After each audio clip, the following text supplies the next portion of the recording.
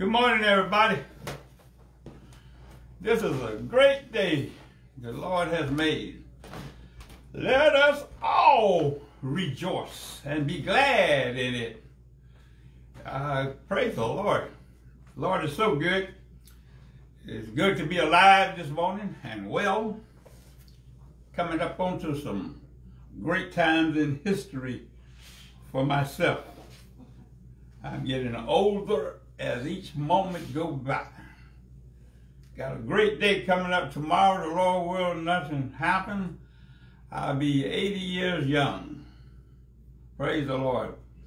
My older sister was 82 on yesterday. Praise the Lord. I talked to her and she says, "Bruh, we are getting old together." I said, "Yes, we are. We both have outlived our parents, and the Lord's been good to us." That young lady is one of the reasons why I am saved today. She made me go to a Jack Worth organization meeting on a Friday night in New York City on one of the busy nights of the world.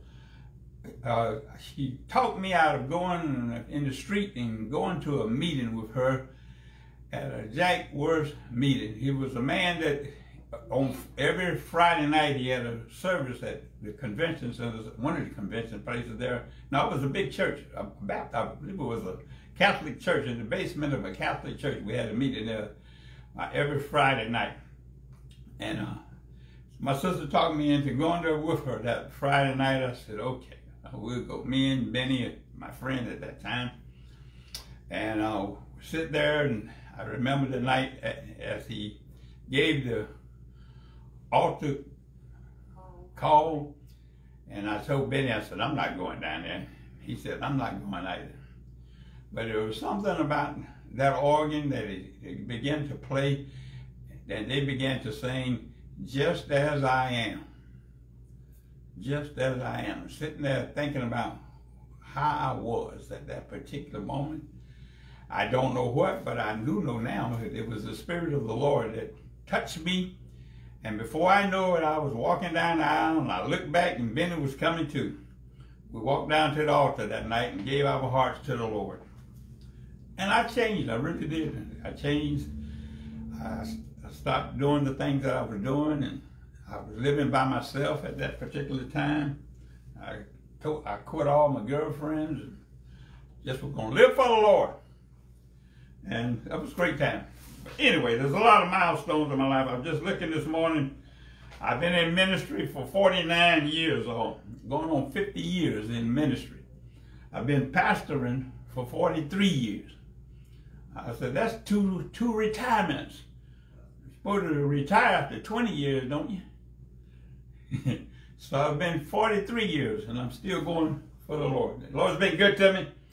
And I promise the Lord, as long as he gives me good health and good strength, I'll do whatever I need to do for him and for the church that he would have me to do. All right. Enough of that about me, I guess. But anyway, I just thought about all that this morning. Anyway, good to be here again. We worked a little bit at the church yesterday. We were working on the ceiling down there in the basement, and we got started on that a few weeks ago, and we're almost to the end of that project, but there's so many projects around there that need to be done. So we talked yesterday with what our next project would be if the Lord will, nothing happen. But anyway, we did get the covers for the seats, the benches. So if some of you have some extra time on your hand and you'd like to go over there and spend an hour or two putting those covers back on the cushions, feel free to do that. I'm sure somebody will let you in the church if you don't have a key that you can get in. If it's necessary, I will drive the 25 miles and come over there and open the door for you if you'd like to get in and do some work. All right? Just seed for thought. You know, just seed for thought. That's all that is. But thank you again for all that you do for Christ and for his church. Thank you for your faithfulness. Continue to be faithful, and the Lord will continue to bless you for your faithfulness. All right? I heard y'all had a retreat yesterday. I was working while y'all was retreating. So I hope y'all was praying for me, praying for us as we were working while you were retreating. Again, thank all of you for what you do for the Lord and for His church. All right, I guess that's enough of me talking this morning. Let me go get into my message. My thought for today is the power of hope. I talked about last week, my message was don't lose hope. And today I'm talking about the power of hope. You don't realize how much power there is when you have hope. That's a powerful. As old Brian Frost used to say, that's powerful. So keep hope alive in your life. The power of hope. I want to read an introduction to the book of John, the epistle of John. This is an introduction to that chapter. The first chapter, 1 John and 1. God is light. God is love. God is life.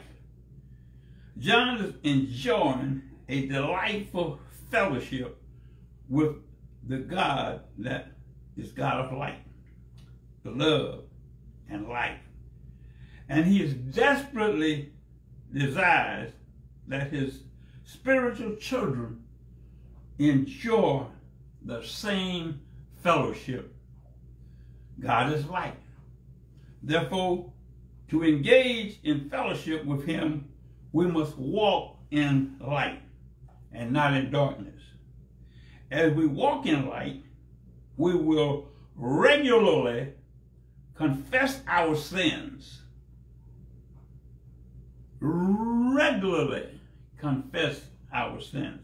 I know you don't sin, right? But you probably sin. There's sin of commission and sin of omission. You done one of them, all right? So that's why John said, confess your sins regularly, allowing the blood of Christ to continually cleanse us. Two major roadblocks to hinder this walk will be failing to love with the world and failing for the alluring lies of false teachers. All right, that's enough of that.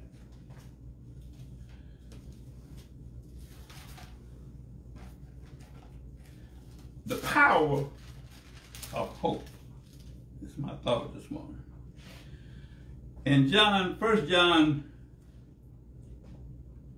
2 and 15 and 16, I want to read those couple of verses. He says, love not the world, neither the things that are in the world. If any man love the world, the love of the Father is not in him. For all that is in the world, the lust of the flesh, and the lust of the eyes, and the pride of life, is not of the Father, but is of the world. And listen to this. And the world passeth away, and the lust thereof with it. But he that doeth the will of God abideth forever. Amen? Amen. Amen, Brother Crawford. Amen, Brother Crawford. Okay, I'm going to get into my message now. The power of hope.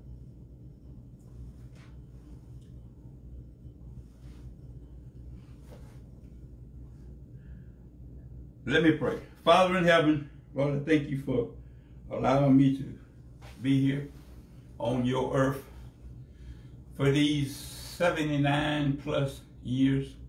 Soon will be 80 years if I should live to see tomorrow. I thank you for that. It was no good of mine that I have lasted this long, but it's because of your goodness and your mercy and your kindness and your love toward me And I thank you for every day of that. I praise and glorify and magnify your holy and righteous name. Bless everyone out here this morning that is listening and looking. Bless them and let them feel the inspiration of your spirit this morning. Bless everyone, those that are sick and shut in this morning. Bless them for me, Lord. There are some that I know that are shut in this morning and on the bed, Lord, and they may be listening and looking. Would you bless them for me this morning? Touch their bodies. They've been sick for some period of time now. Would you please touch them this morning? I'm reminded of the lady that had been sick for so long, and she had exhausted all of her income. And she heard that one day you was going to pass by. And she said, if I could but just touch the hem of your garment, I know that I would be made whole. And she touched the hem of his garment. And you know what he asked her? Who touched me? And one of the disciples said, you asked who touched you and all this crowd around you? But he knew that there was somebody that had touched him, that he felt the virtue that went out of him into her. And he knew that somebody had touched him with faith to receive healing for their body. This morning, can I tell you something? The Lord is right there near you. If you're on a bed of affliction this morning, the Lord is right near you. If you just reach out and touch him, I believe you would feel the inspiration of his spirit and the healing power that comes from him. Do that for me right now in Jesus' name. Amen. What is hope? Hope is an abstract idea, a feeling, and an emotion or an internal understanding, hard to compare to anything visible. That might be the reason it is kind of hard to understand.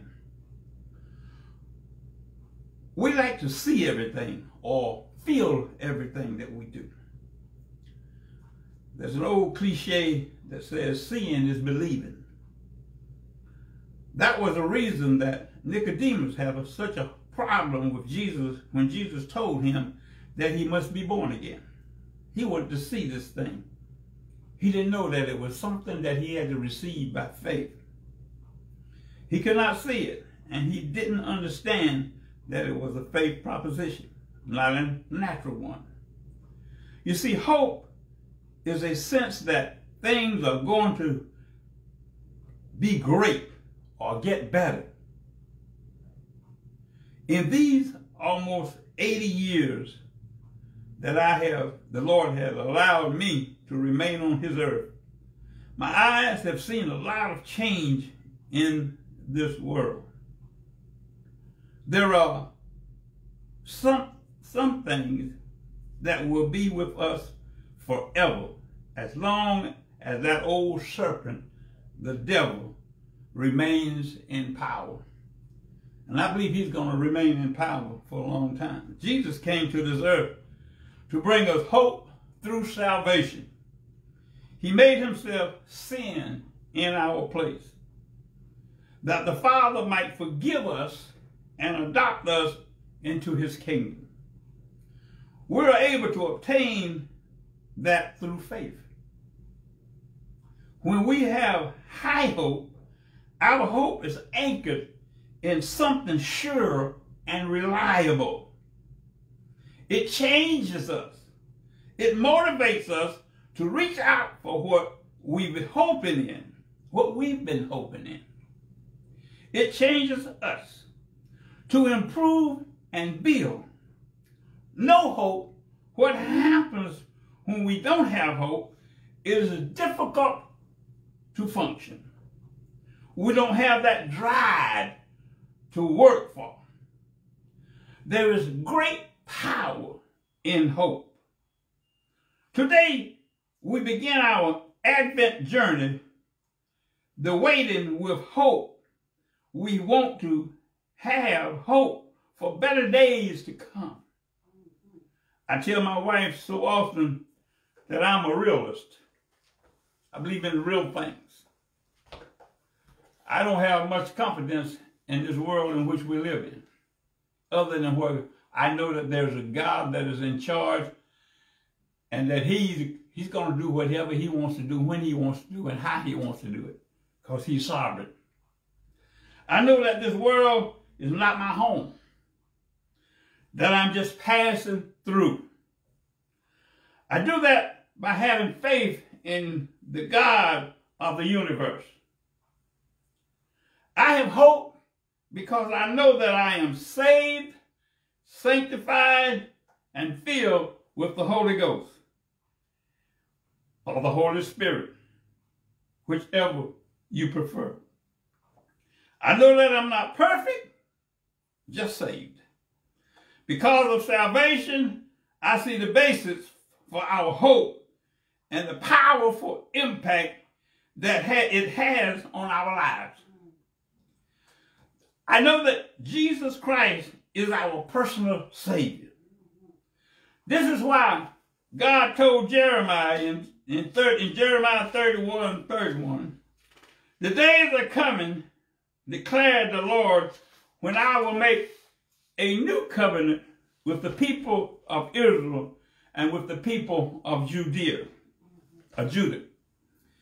In this covenant, I will make with the people of Israel at that time, declared the Lord, I will put my laws in their minds and write them on their hearts. And I will be their God, and they will be my people. In chapter 31, Jeremiah prophesied a new covenant between God and his people, not of law and of works written on stones, but of love and faith written in the heart. We may not ever see this kind of days that we hope for down here on earth. Our hope and promise in Christ Jesus our Lord. Salvation fills our heart with joy and peace that we really don't understand fully, but because it comes from above, we accept it through faith. Complete peace will happen when Jesus comes back to take his church out of this sinful world. Until then, we're going to have to put up with hate, discomfort, ignorance, stubbornness, and all these sorts of things that is in our existence today. Hate will never end until Jesus comes back again. This world will never see complete peace until Jesus comes back again. I told my wife the other day, we will never have peace until that old devil, the serpent, is tied up in the bottomless pit for 1,000 years. I believe John tells us in Revelation, for 1,000 years we're going to have peace. But then after that, Satan's going to be loose again for a short period of time before his finish really comes. And I often wonder why the Lord is going to loose him again. Well, the Lord knows. After that, the Bible says he will be loose for a short period of time to deceive the nation. Then I assume that we will stand before the great white throne and receive our just reward. I can see in my mind the sheep on the right hand and the goats on the left. You see, our time is now. While the blood is still running warm in your vein, your body, and you have breathed enough to ask the Lord, you have breath enough to ask the Lord, our Savior, to forgive you of your sins. And the Bible says he is just and faithful to forgive our sins and present us faultless before the throne. Am I making any sense? I love to make sense. If I'm not making any sense, you know how I would do. I'll just sit down. Hope begins with a promise that the days are coming when I will fulfill the good promise I made to Israel and Judah. My vision of a better future is the vision for a better future isn't just a wishful thinking. It is just a matter of having enough faith. It isn't about a season or a program or a better way of life. The days are coming in those days just at the right time. Our hope is centered on the person Jesus. Righteousness, he said, I will make a righteous branch. Righteous, right standing, always in right, perpetually doing the good and just.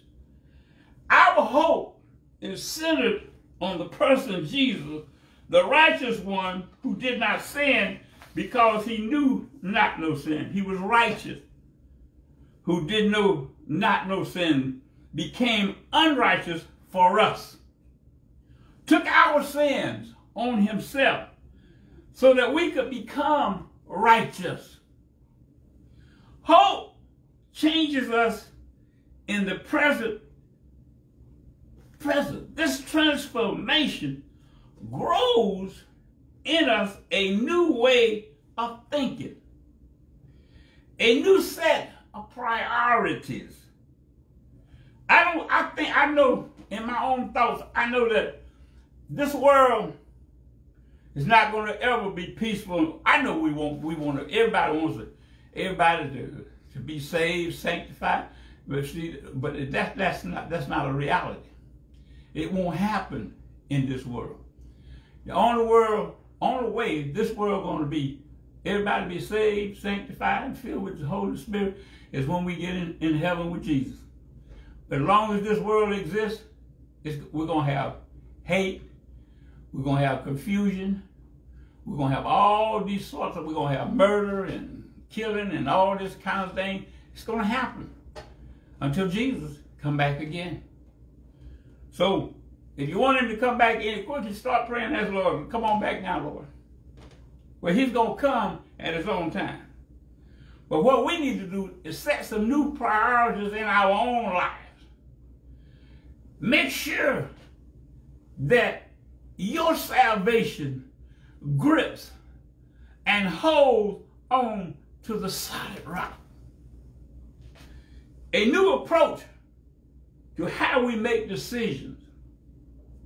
A new longing to reach the promised future life with Jesus. That's where our hope is. That's the power of hope. The power of hope is that hope that we have. We realize that whatever goes on around us is not going to affect us but to a certain point, because we are looking for our Lord and Savior to come back and rescue us out of this old sinful world.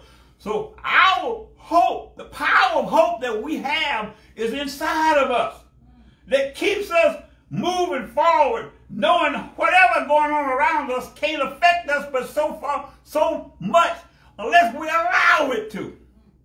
We have the power of hope in us to help us to stand firm no matter what's going on around us. You stand firm in what you have and what you're living for. Am I making any sense here? I think I am.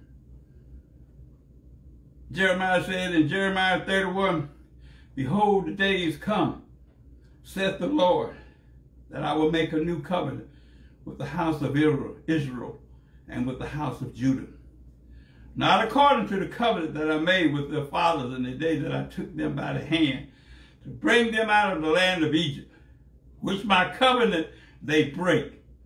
although I was a husband unto them, saith the Lord. But this shall be the covenant that I will make with the house of Israel. After those days, says the Lord, I will put my law in their inward part. Do you have that this morning? I have the laws of God on my inward part. That's what keeps me going on. That's what keeps me with the hope that I have this morning, because I feel it written into my heart and in my mind, and I'm holding on to that hope and that the Lord has, and the promises that he has given to me. Hold on to the unchanging hand of the Lord this morning. Okay? He said, after those days, saith the Lord, I will put my laws in the inward parts and write them in their hearts, and I will be their God, and they shall be my people. I want to be one of his people, don't you? Listen, there's power in hope. Hold on to the hope that you have. I got hope. Listen, this world going to pass away, and we all going to pass away. Hopefully, unless the Lord come back soon. If it doesn't come back soon, we're going to all pass away. We're going to all go by the grave. But that's a transformation thing. It's not a permanent thing. But it's a permanent thing when Jesus comes back and take us out of this world and take us back with him. That's what I want. That's what my hope is this morning. That's the power of hope that I have in me, that if I keep on keeping on, I'll be with Jesus one day. When this whole world pass away. Peter says it's going to burn up with fervent heat. It's going to pass away, church, one day. My hope is not in this world that we're living in right now. But my hope is in the world to come. A place called heaven. That's where my hope is. That's the power of hope this morning.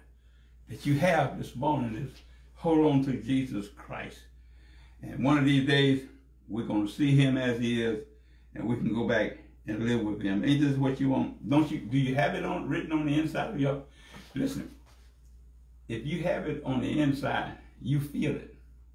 It's kind of like one of my little grandkids asked me, Papa, how you know when you're saved? And I said to him, you have to feel it. When you feel it on the inside, you know that you are saved. You got to feel it. If you don't feel something, if you don't feel a little wheel turning on the inside, you better find yourself a closet to pray and ask the Lord to forgive you of your sins and get yourself saved. Listen, there's power in hope this morning. That's what my hope is. My hope is not in this world. My hope is not to be a rich man, because you can't take nothing. The Bible says we brought nothing into this world, and you ain't gonna take nothing out. That's the truth. I've had people say, listen, if I die, bury my money with me. Now, ain't nobody gonna put no money in no grave. If you do, somebody go there and dig that thing up that night. So don't put your hope in money, but put your hope in Jesus Christ. That's the only thing that's going to last. It's what you do for Christ will last. Father in heaven, Lord, I thank you for these words this morning. Pray that you would bless those that were able to listen and to hear this morning. And if there was no one that did hear, bless them for me this morning. Everyone that have their name written in the book, would you bless them for me this morning? Every member, every visitor, every friend that come in and go out of the doors of United Fellowship, would you bless them? Bless this district for me. Bless our state overseer and his companion, Jenny. Bless this state. Bless every minister and everyone this morning that proclaiming your word. Let the word go forth. Touch the hearts of someone in the midst, that they may know you as their Lord and Savior, not tomorrow, not next week, but today. If you do this for us, Lord, we give your name the praise, the glory, and all that is due unto your holy and righteous name. Lord, these blessings and all blessings we ask in Jesus' name for your sake. Amen. God bless you all out there. Don't lose hope. And there is power in hope. Remember that. There is power